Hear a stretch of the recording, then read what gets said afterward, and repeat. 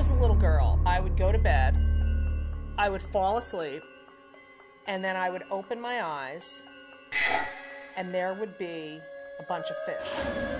And I would have like these conversations with them, like I was in a fish tank. But I was in my room, and it was real time, and I was awake, but I was hanging out with a bunch of fish.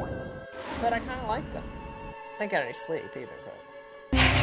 I had an encounter once. I had stopped doing stand-up comedy. My late grandmother, who I was very close with, would have hated this idea because she loved me being a comedian. Well, one night, I'm walking down 2 sets of stone cellar stairs, and suddenly I just feel this push, like someone shoved me with both hands. I go flying down the stairs. They rush me to the hospital. I'd broken the middle finger on my left hand. I call my mom, and she says, "Do you know what today is?" It was my grandmother's birthday. She said, "What did your grandmother used to do to you every time you were being bad or stupid? Give me the middle finger and stick her tongue out at me." My nanny was a loving, wonderful woman who would absolutely shove me down the stairs to get a point across. You know, I never used to believe in ghosts, but one time I had to do a gig in Salem, Massachusetts, and they put me up into this hotel, and the people said, "You know, that's the haunted hotel." I said, "I don't believe in no ghosts." That night, the sink came on and the water started running. I was like, uh-oh. So I turned the water off, because I said, oh, maybe, you know, something just happened. Got back in the bed.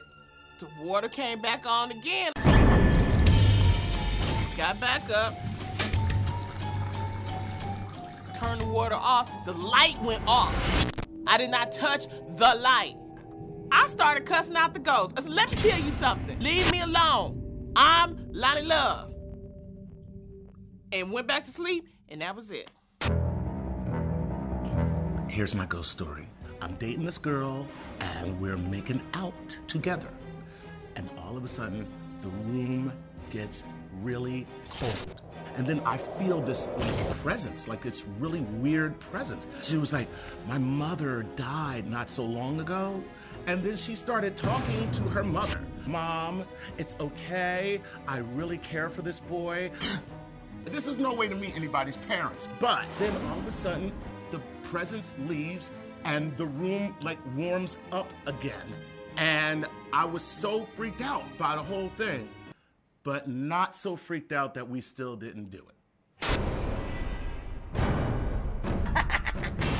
I hope ghosts have a sense of humor, because if not, I'm screwed.